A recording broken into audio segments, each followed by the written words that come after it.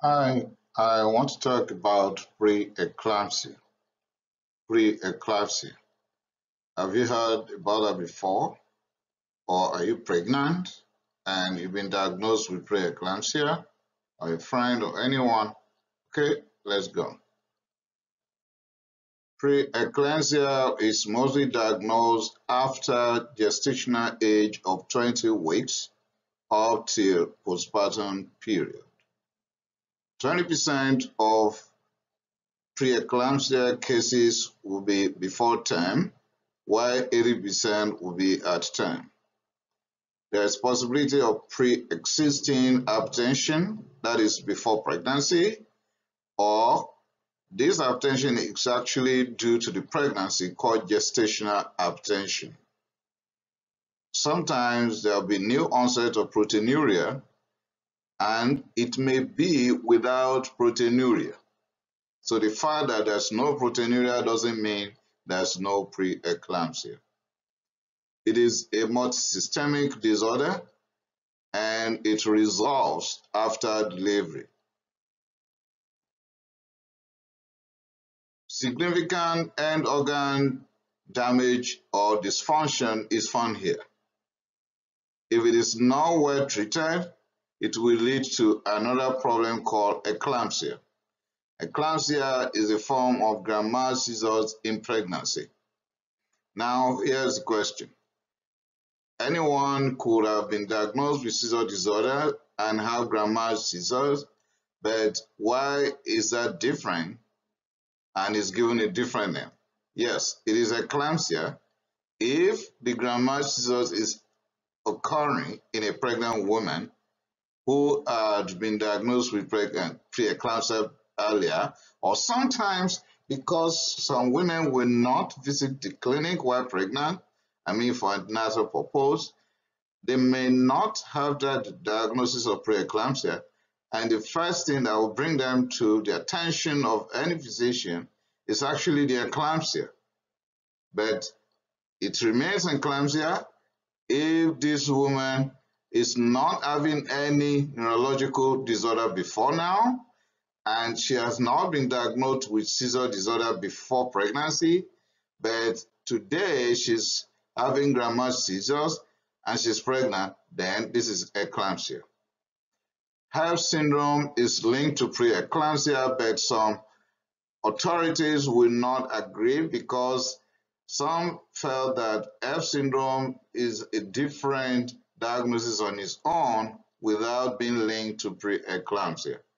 Well, I will not talk in details about HELLP syndrome anymore here because I have made a separate presentation on HELLP syndrome. My advice at this juncture is that you check out my presentation on HELLP syndrome. The pathophysiology is not that straightforward, but we can say that there are maternal and fetal or placental factors. Placental secretion of anti-angiogenic factors, that is SFLT1 and endoglin, that binds vascular endothelial growth factor and placental growth factor in the maternal circulatory system. That appears to result in widespread maternal vascular dysfunction, leading to hypertension, proteinuria, and clinical manifestations of pre-eclampsia. How do we make the diagnosis? Well, the center is the blood pressure. And when the blood pressure is greater than 140 over 90 millimeters of mercury, that is systolic greater than 140 and diastolic greater than 90 millimeters of mercury, and this is a pregnant woman, and this is the first time she will have this type of problem, then we are dealing with pre-eclampsia. This blood pressure must be taken at least 2 different visits and not less than 4 hours apart. Like I said, this is a pregnant woman and at 28th week or greater. And we must be sure that this woman had never been diagnosed with hypertension that the blood pressure has been normal before pregnancy. So we will look out for new onset of proteinuria, low platelets less than 100,000 microliter per microliter, increased liver enzymes, and creatinine.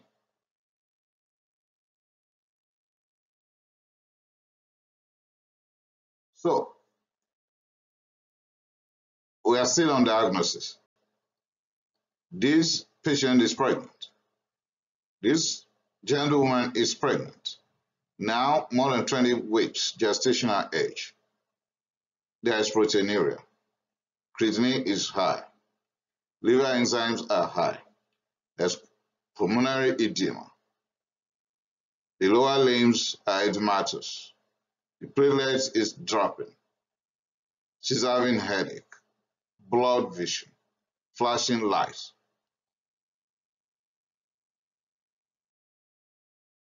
Vomiting, upper abdominal pain, scotometer.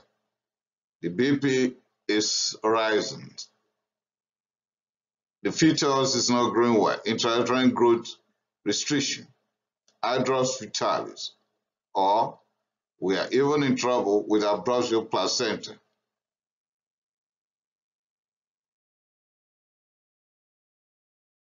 There's an entity called severe pre-eclampsia, formerly called fulminant pre-eclampsia. At this stage, the blood pressure will be very high, systolic of greater than 160 and diastolic greater than 110.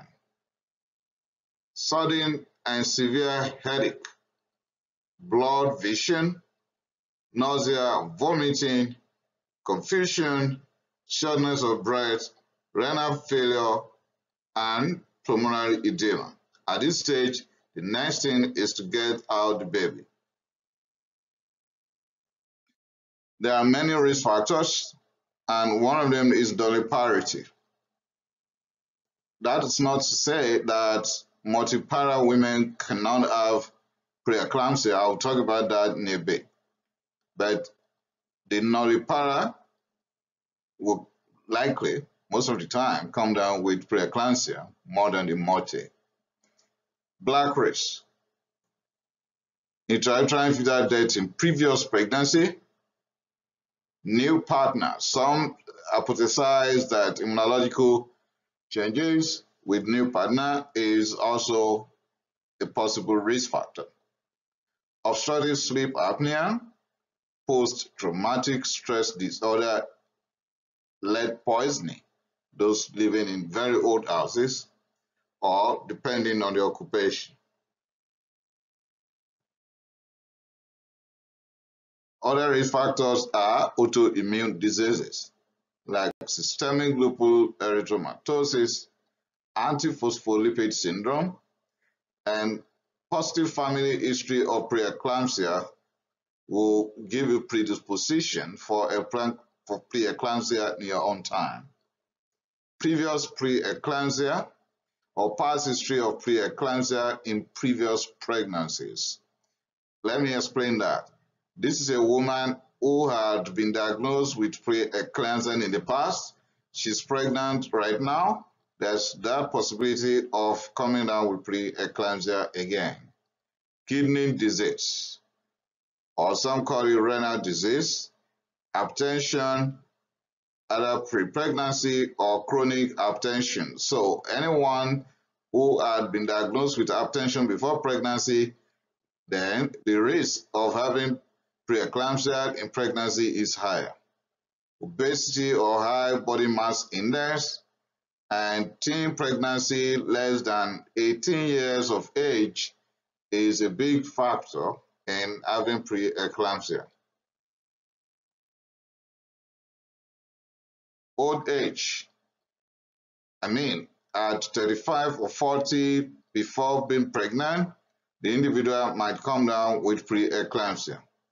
Gestational diabetes mellitus is a risk factor, and multiple gestations like twins, triplets, and so on is a big factor as well. Long gap between pregnancies. Okay, let me explain that further also. Like if you are determined to have 3 kids and you have one in 2001 and you are having the second one in 2007, it's likely that you have pre-eclampsia, either because you had pre-eclampsia in the first pregnancy or because the gap is so wide and your body is just behaving like as if you are pregnant for the first time. So long gap between pregnancies, like someone who had pregnancy in 2001 and the other one in 2002 or 2003, may not be at risk of preeclampsia compared to those who have a very long gap in between. Assisted reproduction, all these in vitro, whatever, will also add to that risk. Investigations. We do complete blood counts, do liver function tests, liver enzyme assay, urinalysis, creatinine, blood urea nitrogen, albumin to creatinine ratio, and uric acid. Okay, treatment. When it comes to preeclampsia, these are the ways to go. 1. If this is a term pregnancy, this is 37 weeks and beyond, whether severe or mild, delivery right away, deliver right now. So the woman is having preeclampsia. Lucky enough, we are not yet having eclampsia, but she's term ready, gestational age 36 weeks and above. Whether this is mild preeclampsia or severe, deliver right away. Okay, 2. This is a severe preeclampsia with all the neurological symptoms. You can check what I've said earlier on severe preeclampsia. So we are able to pick that in this woman, then stabilize this pregnant woman and delivery right away. Deliver that baby right away. Before wheeling her into the theater, check for airway, check for any foreign body, any discharge along the orifices, and suction as may be appropriate.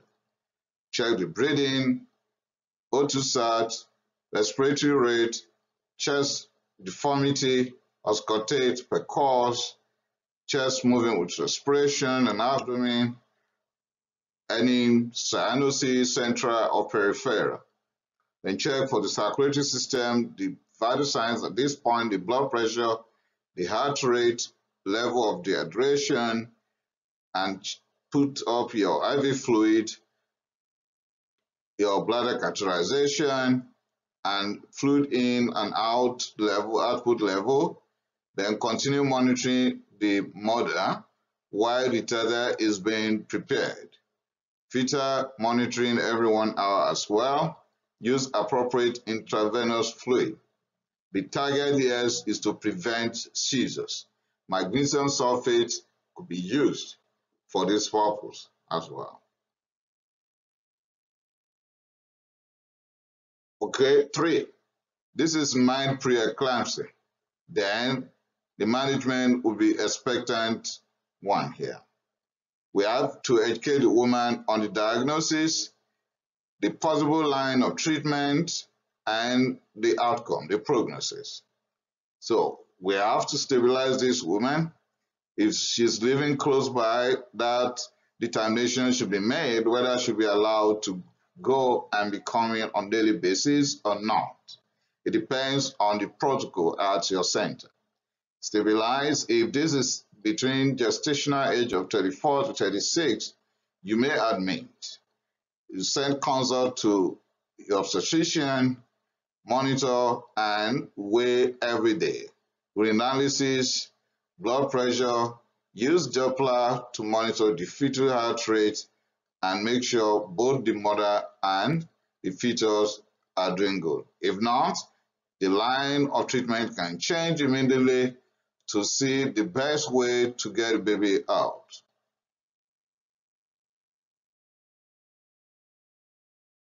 Like I said, severe pre-eclampsia will warrant close monitoring, fluid input and output, urine every 12 hours, vital signs every 1 hour, fetal heart rate continuously.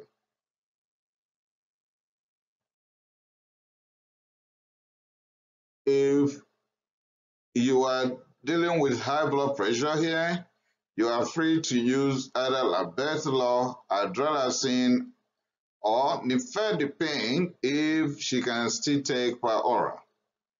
And to prevent seizures, I've mentioned it just a while ago that you can use magnesium sulfate. So you are going to continue using magnesium sulfate till postpartum period. Why? Seizure is still present or possible up to 24 to 48 hours post-delivery. So continue your magnesium sulfate while the woman is being wheeled to observation room. And continue checking the vital signs every 1 hour.